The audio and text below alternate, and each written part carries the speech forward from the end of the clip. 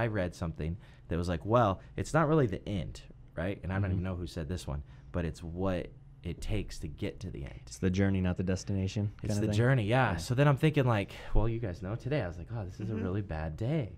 And I'm just like getting hit by everything. But it's all part of the process, right? You know, and it's the same thing, flip-flop. I got a big listing last week. And I was talking to my friend about it. He's like, you don't sound that excited. I'm like, oh, it's just part of the process. It's part of the journey to where I'm going. So it's kind of like I'm just trying to enjoy it while it all happens rather than be numbers oriented and just be pissed that you're not hitting those numbers and then let that control your life, you know. But it